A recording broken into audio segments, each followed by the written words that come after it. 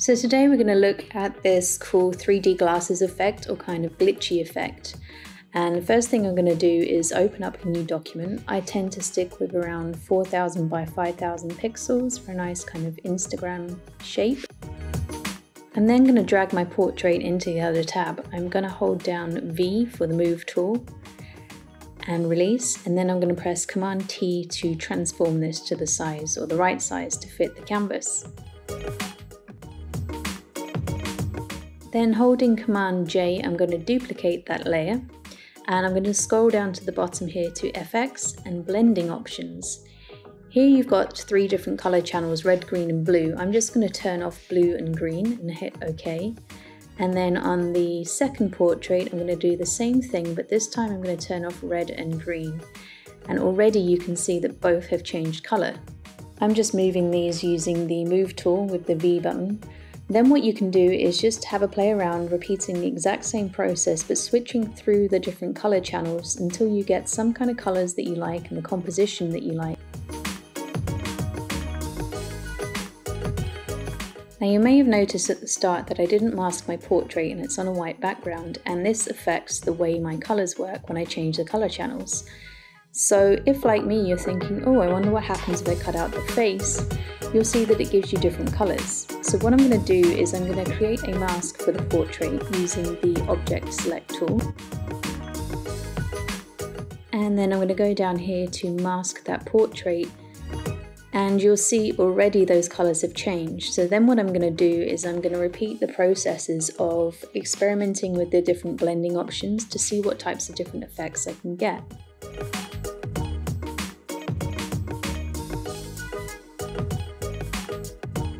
Now I quite like this pink and blue, and at this point you might be thinking the same as me. Wouldn't it be nice to have a different colour background? But don't be fooled.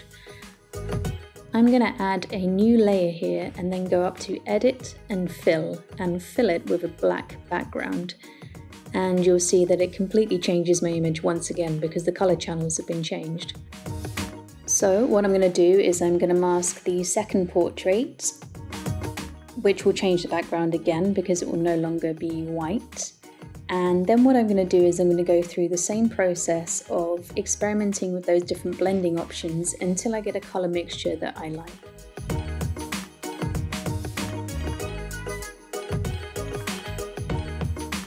So now you can see I've got this really 3D glass looking effect, but the image is still kind of dark. So what I'm going to do is I'm going to brighten it with the brightness and contrast, and just move those up and down until I've made the face stand out a little bit more. And if, like I've just done, you've brightened the entire image, don't forget to hover between your 2 layers and then click Option to apply it to the layer. I'm then going to apply that to the second portrait as well to brighten that up a bit.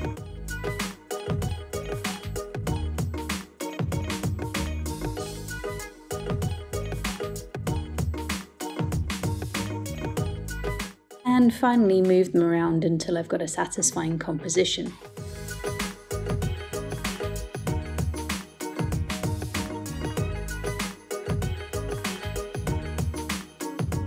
Now that I've had a play around with a portrait, I'm going to put the portrait on top of some trees to have a look at some different effects. So I'm just going to drag his face on top of those trees and repeat the same process of the blending options and changing some of those colour channels.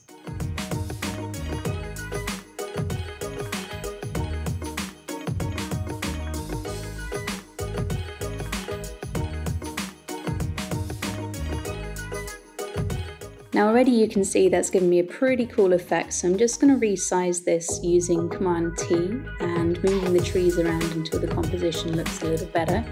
And then I'm going to go through and just test out some of the other colour blending options.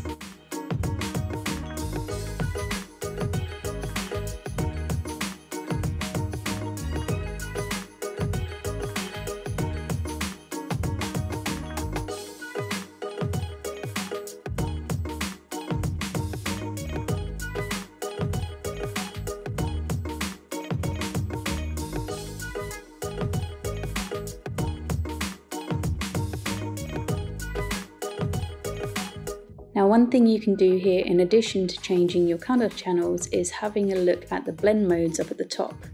You'll see the drop down box, there's tons and tons of different ones you can choose from. Have a scroll through them and see which ones look best in your particular images. Some are more vibrant than others and some just don't work at all. Of course, it completely depends on your images, so have a play around with your own images, have a look at changing the colour channels, have a look at your blending options, and have a go at masking different portraits.